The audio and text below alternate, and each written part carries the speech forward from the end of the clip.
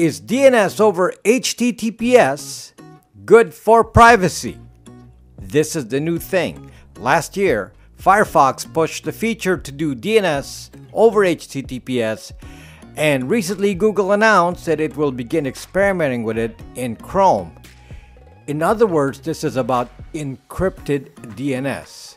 So, is this really a good thing for us, or is it all fake news? Find out next.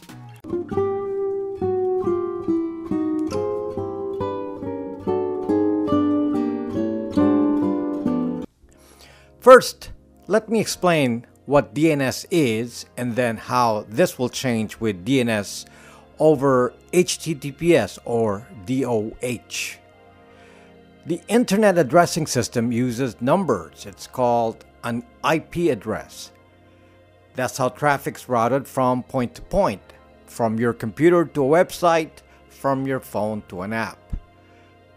But we can't remember these numeric addresses, so we like to associate them to names like google.com, youtube.com, twitter.com, and so on.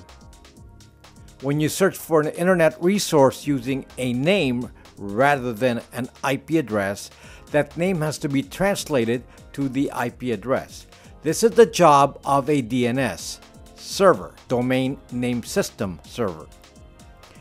There's a hierarchy of DNS servers, and these DNS servers synchronize themselves from a parent DNS server to keep a copy of internet resource names and their corresponding IP addresses.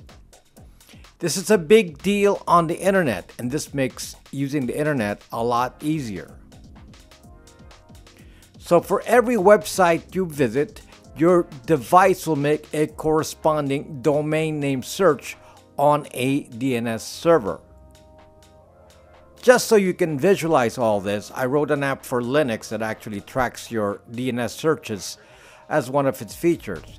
Here's a short snippet of that app displaying the DNS searches I've done. I can find out a lot about what you're doing on your computer just by looking at DNS search activity. Just be aware of what's actually happening.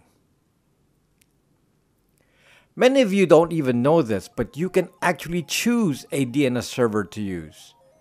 Otherwise, by default, your DNS server will be the one owned by your ISP. For example, if you want to use a custom one, the Google DNS server is 8.8.8.8, and the one from Cloudflare is 1.1.1.1.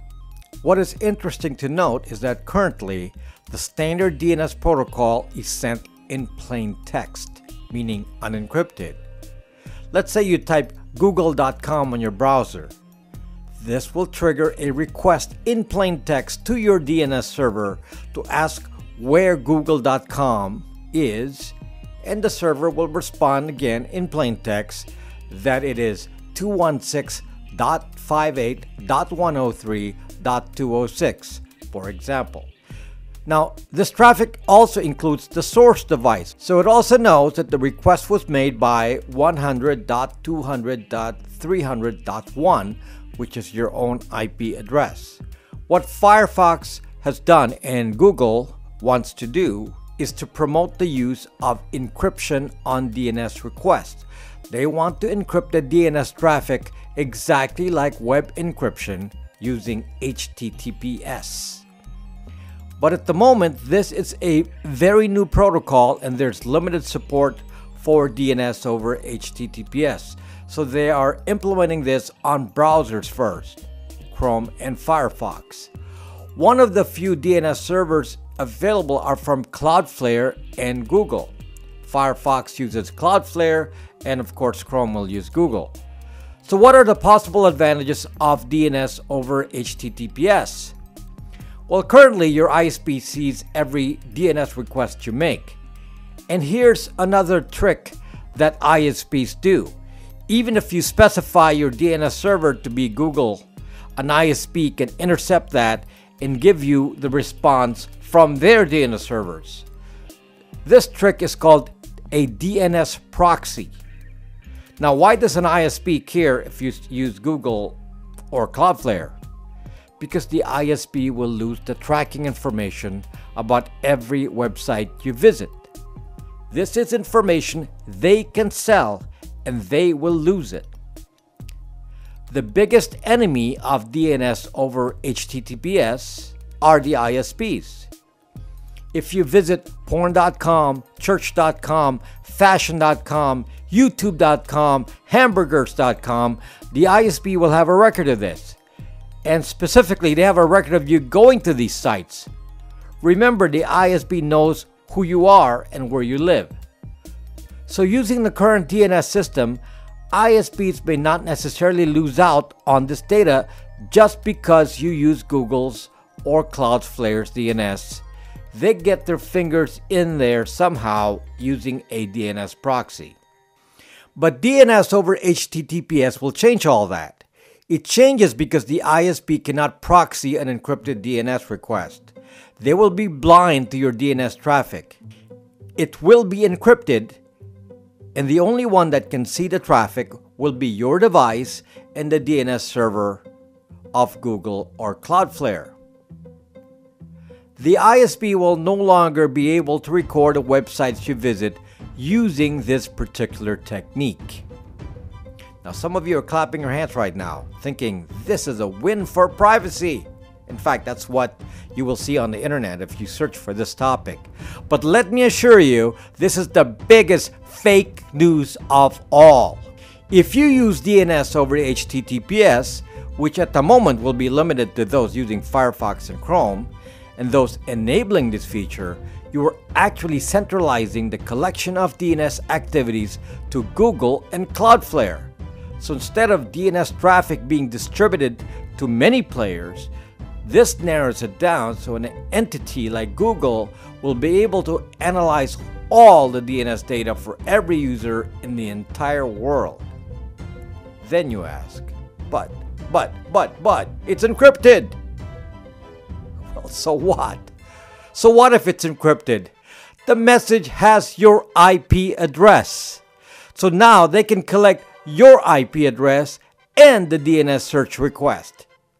The advantage of this encryption is dubious at best. First of all, even without the DNS search, the ISP and third parties can track which website you are visiting because they know the IP address of the website. And you can do something called a reverse DNS lookup. The ISP can search for the IP address and it returns the domain name. So nothing has really changed.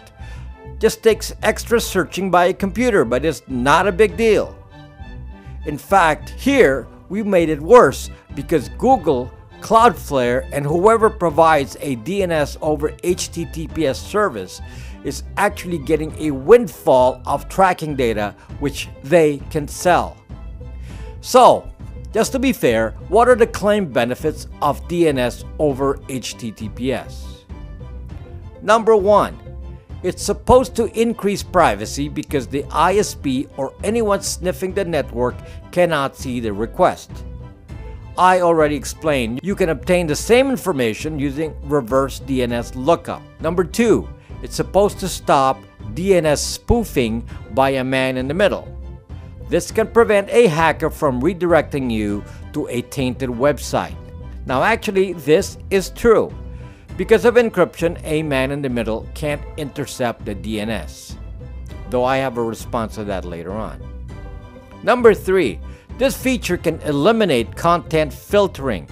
It's a bad thing supposedly for countries that filter content by banning websites. For example, the ISP or owner of the network could ban access to porn.com by manipulating DNS. By connecting your DNS to a Google server directly or to Cloudflare, then the banning cannot occur. Number four, we can expect that there's mass surveillance being conducted on the unencrypted DNS traffic, and three-letter agencies must have a big giant database of all of our DNS requests. On the other hand, they also know the IP addresses of the websites we visit, so depriving them of this information is half-baked at best. Now let me tell you the flaw in all this. You've just basically transferred your loss of privacy from one area to another. Instead of your privacy being lost in small amounts to many parties, you will lose it to a single player like Google, who, by the way, is more equipped to profit from this individualized tracking. And just to remind you that it is Google that's promoting the use of DNS over HTTPS. It claims it's for our own good. Net, I can't think of how this is a plus. Especially since there are already alternatives that solve the DNS privacy issue. The best way to solve the DNS privacy issue is by using a VPN or Tor. Now, why is this? First, Tor and a VPN already encrypt the first leg of the DNS request. Second, the DNS request is anonymized since it comes out only from the exit node of Tor or the VPN server. Thus, if Google is the supplier of DNS services, they get a large group of people from a single source IP address. This then prevents them from individual tracking of your web traffic.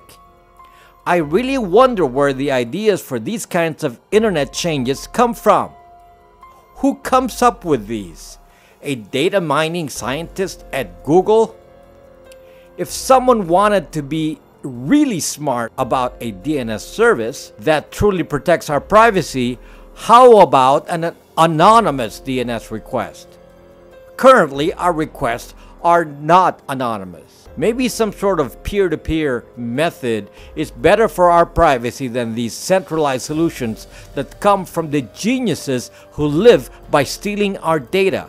Folks, a VPN or Tor is 100 times better than a DNS over HTTPS. First, your ISP doesn't see the websites you visit, thus stopping the use of reverse DNS lookup. Second, Google doesn't get to see who you are since they don't have your IP address. Third, a VPN or Tor also prevents a man-in-the-middle attacks since your entire traffic is encrypted when you're at Starbucks. But here's a positive to DNS over HTTPS. The Tor and VPN servers could connect to Google using encrypted DNS. Then it would be a win-win because Google gets encrypted data without knowing where the data came from. That is the only place I can think of where DNS over HTTPS is a big plus. For the average user, it is fake news. If this feature is offered to you on Chrome and Firefox, turn it off if you're not using a VPN.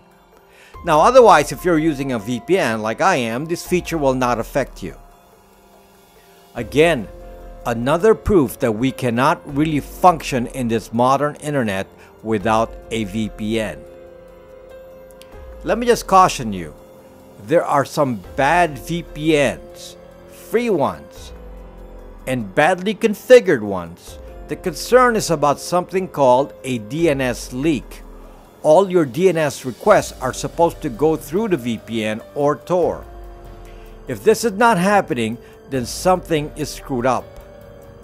There are websites that can check for a DNS or another common leak called WebRTC.